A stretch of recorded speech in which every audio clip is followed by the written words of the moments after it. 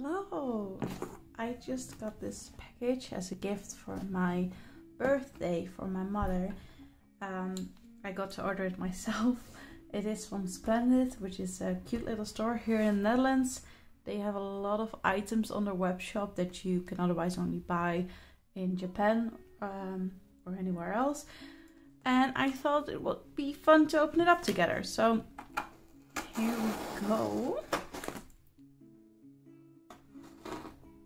Look at me not cutting myself with scissors like a real professional. Say me. Yeah. Oh.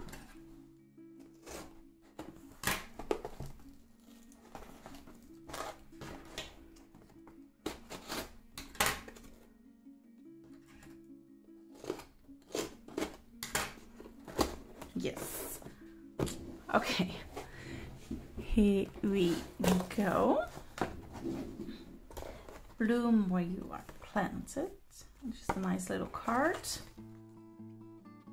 And a nice little promotional booklet. This is the owner. Here are all the credentials. I will link them down in the description as well. It's a really cute store. It's really worth visiting for any handcrafts. Okay. No plastic, I like that. And then we have two packages. This out of the way. No, I'm not even sure how I'm gonna open this without wrecking it.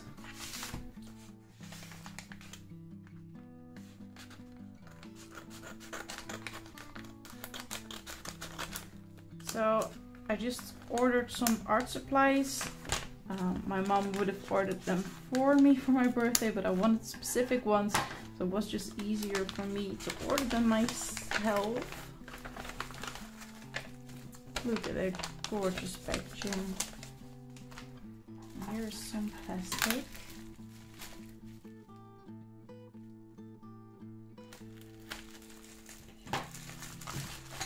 Okay. So these are a lot of pencils because I've been really getting into using pencils on top of my watercolor. And this is actually an eraser. One side is for pen, if I'm correct, and the other side is for erasing pencils. And I have one Holbein color pencil and the rest is Polychromos by Faber-Castell. You can see I have mostly the same colors, so this is all around in the same range.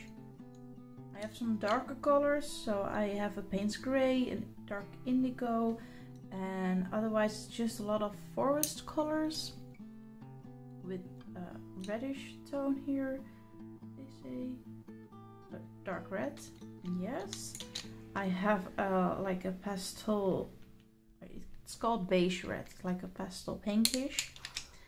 And then two more, and these are called the Delft's Blue and the Mauve. I have a Delft's Blue paint by Schminke, and it's just the most gorgeous paint. So I just wanted to have this as well, and also I am from Delft, so I just thought it would be fun. Just be really careful with those. I will swatch them all out later when it's good daylight in here so you can see the real colors on camera, because now I think it will not give a good color even though I try to get it with this lighting. Then we have this little package. It says packaged with love. Oh, so much. Okay, so it's a little bit dented. I have one acrylic gouache, and this is an ash rose, which I thought was so pretty, and it would be so fun to use with these colors. It's kind of in the same palette.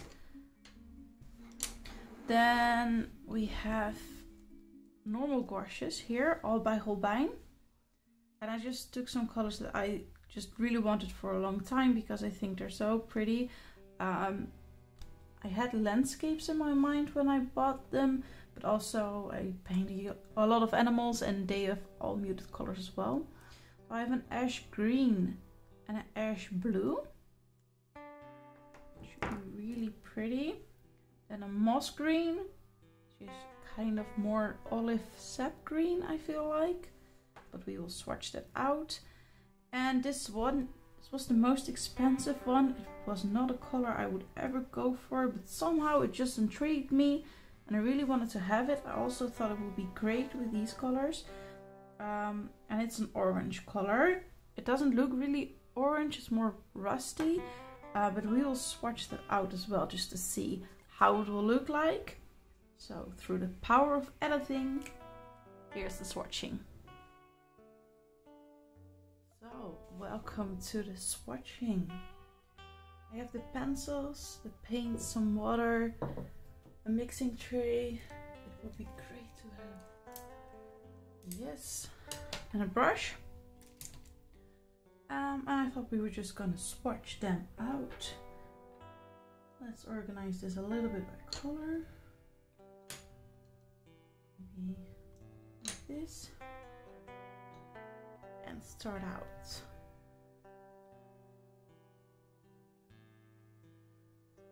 So I never actually owned these Polychromos pencils. I do have some Derwent pencils, but I just bought a little tin of that and that's all I have.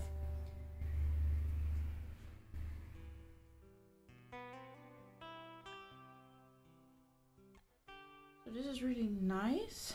Let me see. This is olive green yellowish.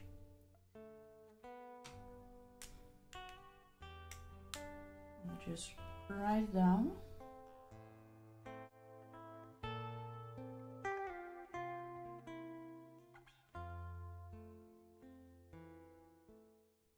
C for Fiber Castle.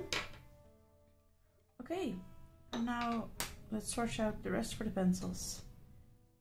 And I will speed it up a little bit because otherwise it won't be any fun to watch. Oh, one more important thing. There are the stickers, but they remove super smooth without any sticky stuff. Always important to know. Okay, and now let's speed it up.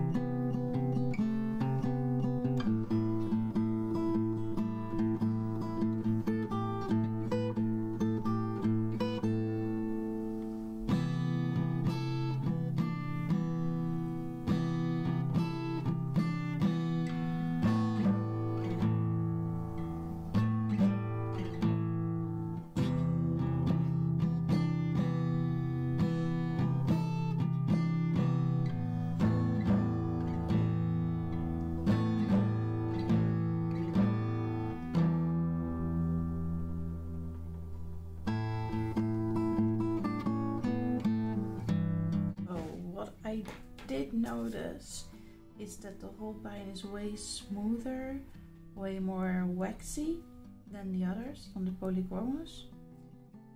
I also love the colors. I know it's a little bit of a weird color palette that I picked out, but like I said, I already have some pencils and those are all warm colors. I recently visited Iceland and I just wanted some colors to paint that, so I needed to have the greens, the dark indigo, the grays and the yellow. And I really like, let me see if I can show you like this a little bit more close. The pine green, Delft's blue, the dark indigo are really pretty. I love the earth green as well, mostly because that's what's on my walls downstairs. And the lilac is beautiful as well. You can even see that it's a little bit more waxy. And the last pencil that I haven't tested out yet is an eraser. So what I want to do is try and get a nice gradient between two colors, see if that works out, and then test the eraser while we're at it. I'm sorry for all the shaking that's going on while I'm coloring. My phone camera is connected to my desk, so when I'm coloring it all shakes. I'm just gonna take the dark red and mauve for a moment and see if I can layer that. I'll try and not push too hard. I'm not a colored pencil artist. I am very new at this, so I'm not even sure if this is the correct method for layering.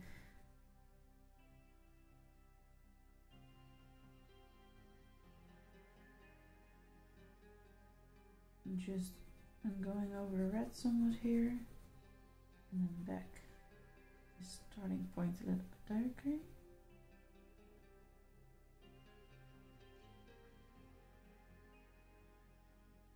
Then go back in with the dark red.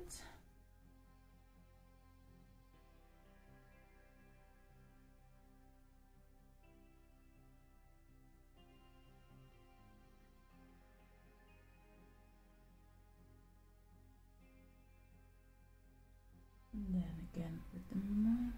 I'm not even sure if I'm pronouncing it right. For me it's just purple.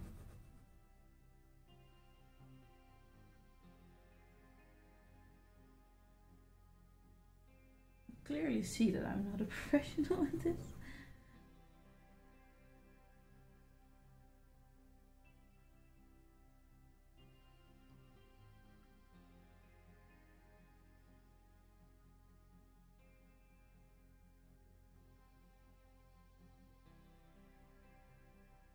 Okay, I think that layers nicely. And I also wanted to test it out with the Holbein. We only have one Holbein, so I'm testing it out with lilac and earth green. Not that those colors go together, but I think they're both beautiful, so I will just test them out. I'm not sure if it will transition nicely because the one is a little bit more waxy than the other. I assume two of these will layer out nicely. Was way thicker than the other.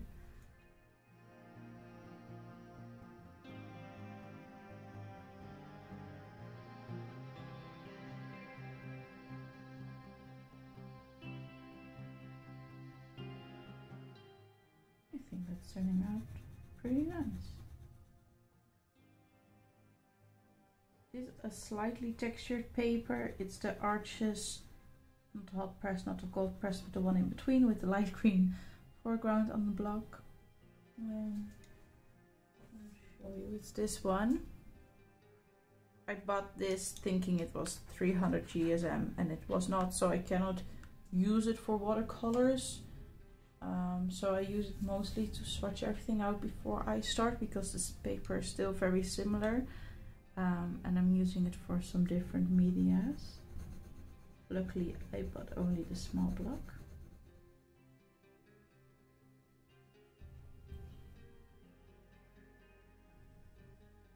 So, okay, and now for the eraser we have the waxy part and the normal part. This is not the eraser.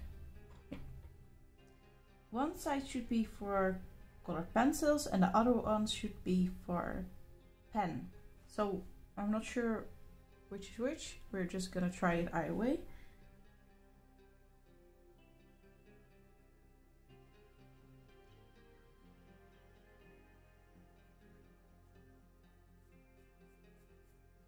Okay, well, it didn't really work. And I smudged out the pencil. Let's try the other side.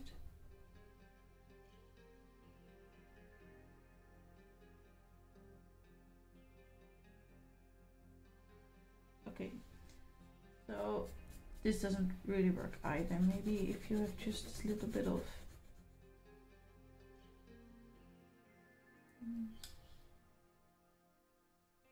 cutting it off very lightly.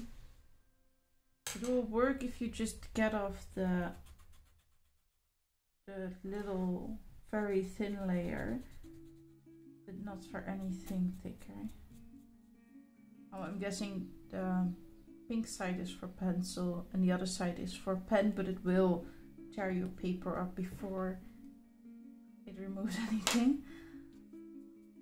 No, just get this off without getting smudge everywhere. So. And now all we have left to test is the paints. Get this out of the way. So I'm first gonna try the acrylic gouache because it's a little bit different from the rest. The difference between acrylic gouache and normal gouache, I bought an art set of these, so I have used it once, but like I'm not an expert in this. But this behaves like gouache as well as acrylics, so it dries like gouache with the matte finish, but it won't reactivate. So it has some of the specialties of acrylics and some of them for gouache. And I'm just getting it a little bit wet, just to not have a very, very thick consistency, and so it goes on just a little bit easier. It's a very nice color.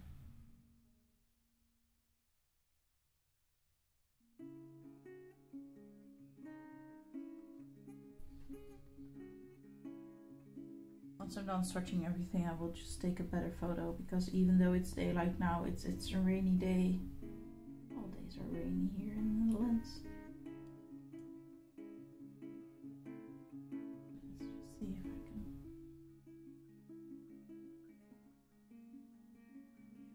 Out a little.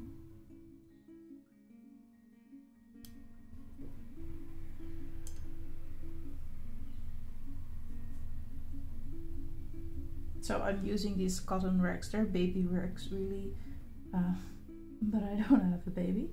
I do have paint, and they clean up super nicely every time, so I just use them to wipe my brushes off. So it gives a really nice color. Here's the more opaque one, and here's the more diluted one. And that is Ash Rose by Holbein.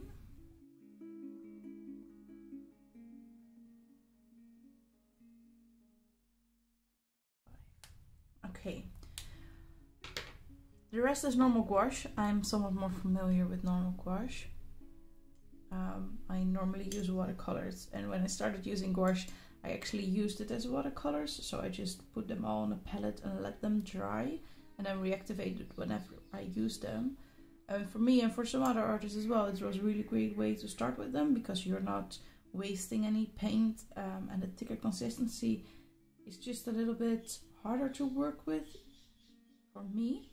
But I guess if you're coming from acrylics and trying out gouache, then it would be the other way around, so you use it very thickly at the beginning.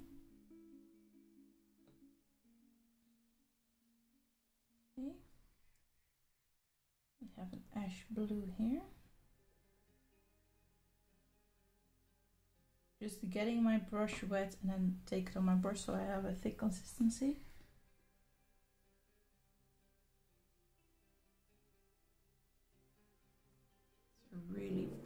color. I hope the weather clears up so I can take a good picture for you so you can see this.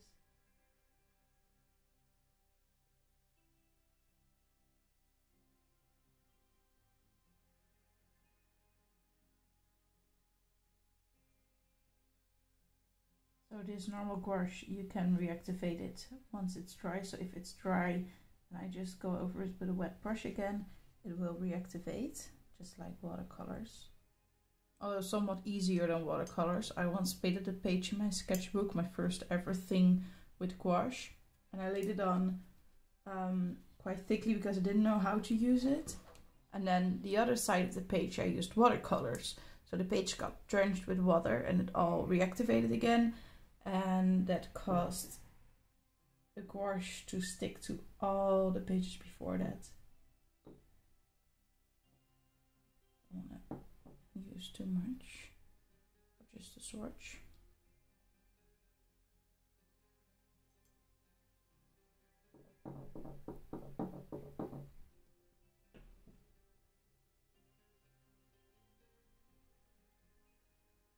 This is a very nice color. Kind of the same as this earth green. It will dry lighter, so I assume it will be somewhat the same.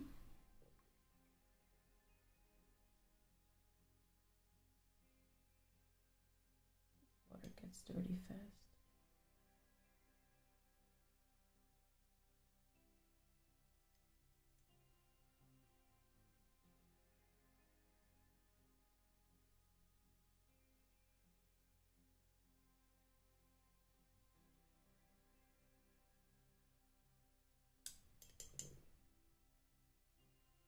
A little bit more.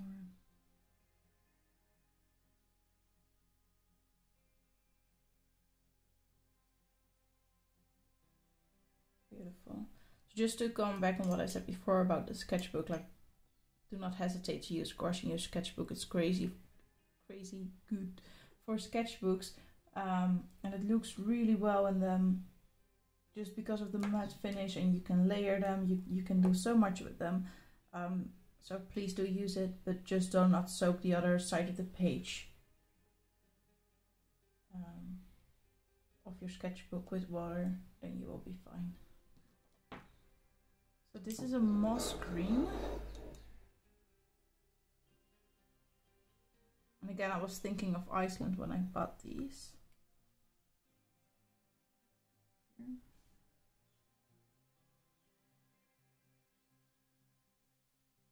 I would say this is like an olive green, but I'm not sure how it dries.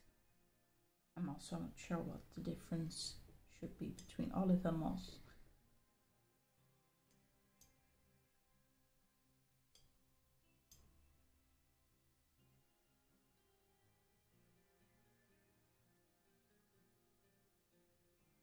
Dries really quick, like you see me laying up thick water here. Doesn't reactivate that easily, or at least it stays where it is when reactivated. That's something.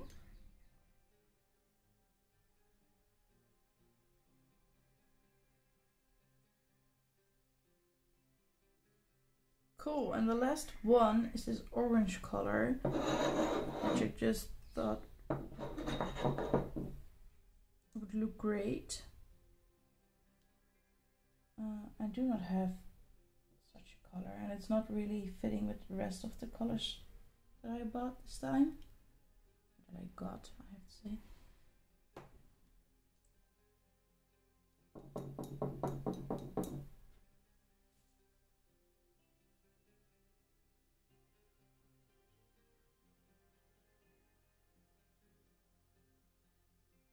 It's really pretty.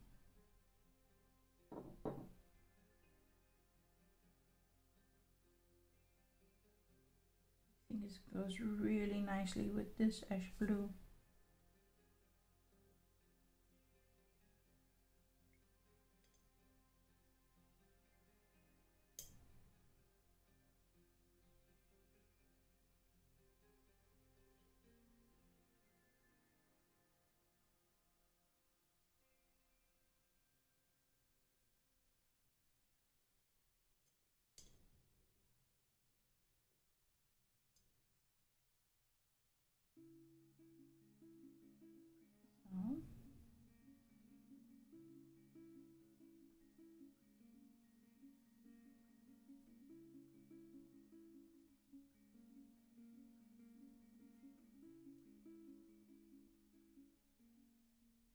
now I just write the names. So, ta-da! And now just let me see if I can give you a good look at them close to the window.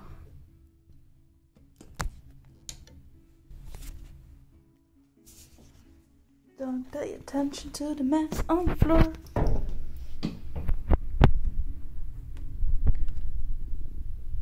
So you see the gouache is already drying. The acrylic gouache is dry.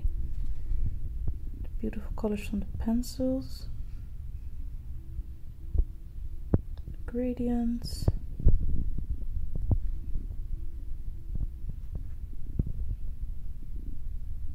Okay. So